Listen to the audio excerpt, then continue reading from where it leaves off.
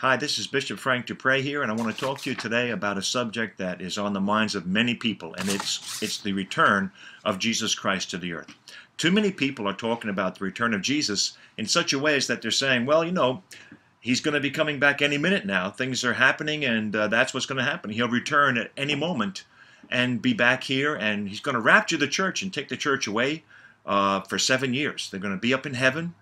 There's going to be a beast on the earth, the Antichrist, and all that, and everything is going to be a mess here on the earth. But that picture has only been painted for just about 100 years. Before that, no one believed that. People believed that the church was going to continue to grow and to develop, and that we would enter into what they would call a golden age, where the church would truly be the Lord's voice in the earth. And that's the thing that the apostles taught. In fact, Paul the apostle was the one who wrote most of the New Testament, really believed in that. He felt that the church is going to rise up, a remnant of the church is going to come forth and demonstrate the power and the glory of God.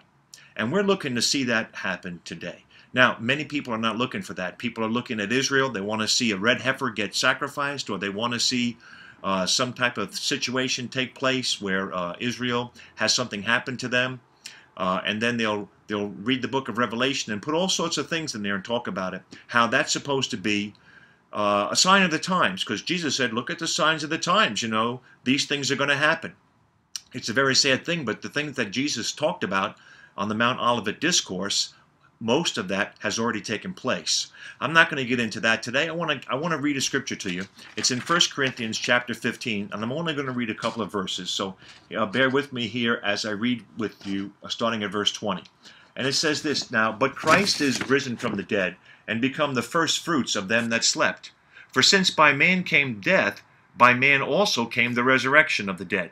For as in Adam all die, even so in Christ all shall be made alive. But every man in his own order. And that word order is a word we're going to look at. It's a Greek word tagma. It's a military term, okay? Christ the first fruits. Afterwards, they that are Christ at his coming. Then the rest. Or in the King James, it says, then cometh the end. But a better translation says, then the rest. Whom he shall have delivered, when he has delivered up the kingdom of God, even to the Father, when he has put down all rule and all authority and all power. So that's the verses I want to concentrate on, and I want to look at the word tagma in there. That is a military term, as I said, and it ties into the word parousia, which is the return of Jesus. When we talk about the return of the Lord, we're talking about the parousia of the Lord. Now, tagma, being a military term, it means in order. That's why it's translated order. It means by rank. It means in importance. These are events that take place, 1, 2, 3. And here Paul the Apostle says Christ has risen from the dead. In the verses beforehand, he said, if Jesus isn't risen from the dead, we're the sorriest of all people alive, because we're wasting our lives here being good and preaching the gospel when Jesus is not alive.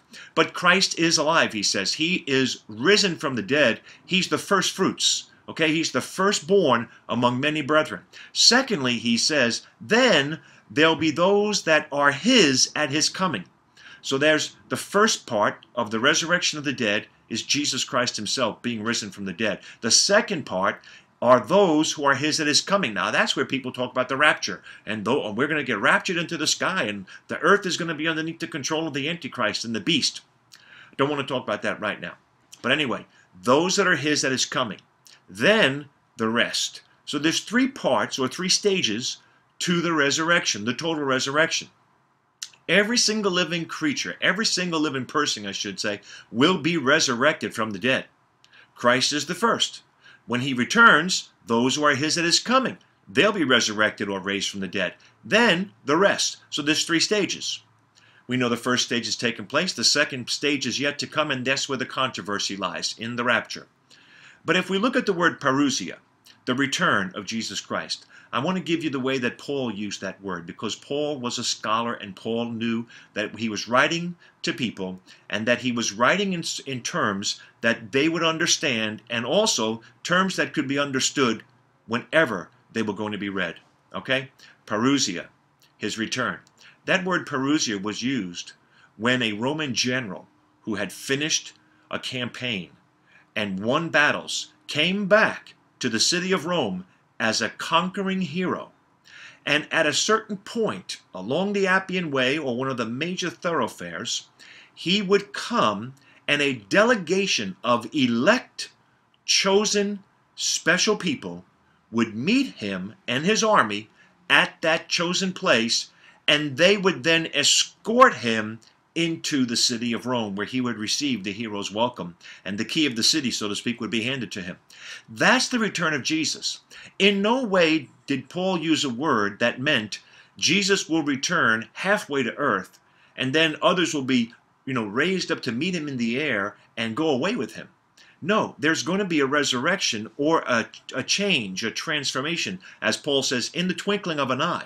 And in the twinkling of an eye, when Jesus returns from heaven, what's going to happen is those that are his at his coming, there's a remnant that's going to belong to him at his coming. They are going to be transformed. They're going to be changed in the twinkling of an eye.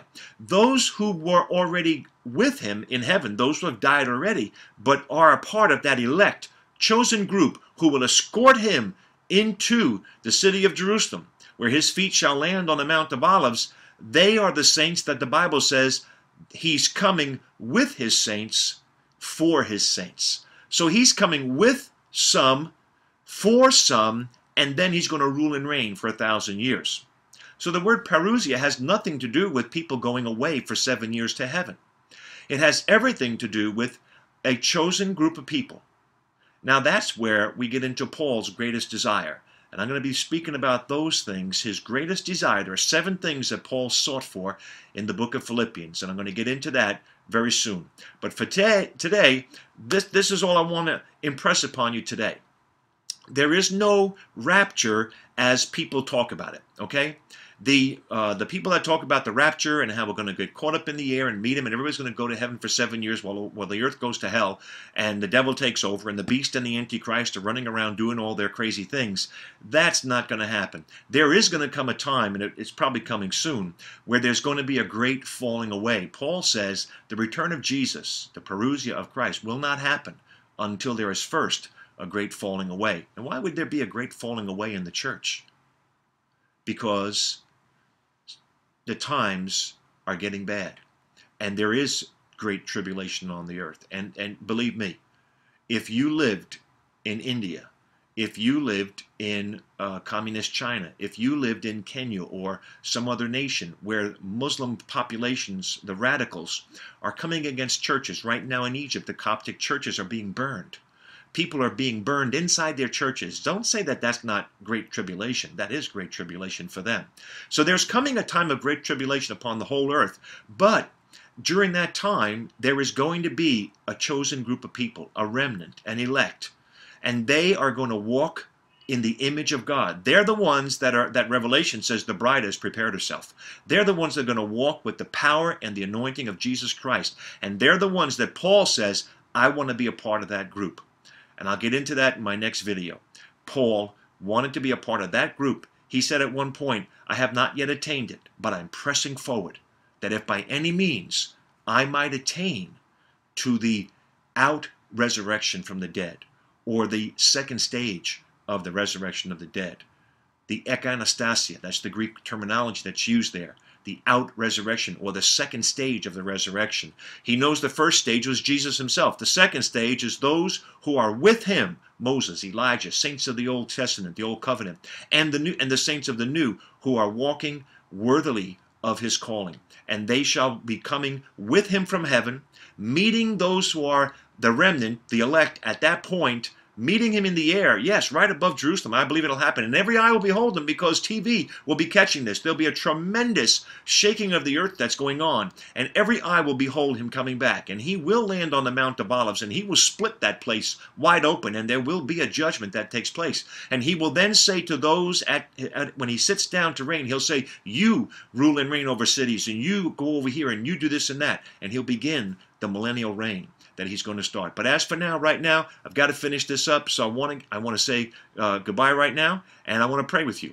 I want to pray in the name of Jesus. Father, I pray in Jesus' name that you would touch every single person today, minister to their hearts, help them to listen to this over and over again, to get it in their mind that the parousia of Christ, the return of Jesus, comes in tagma, in order, Three stages.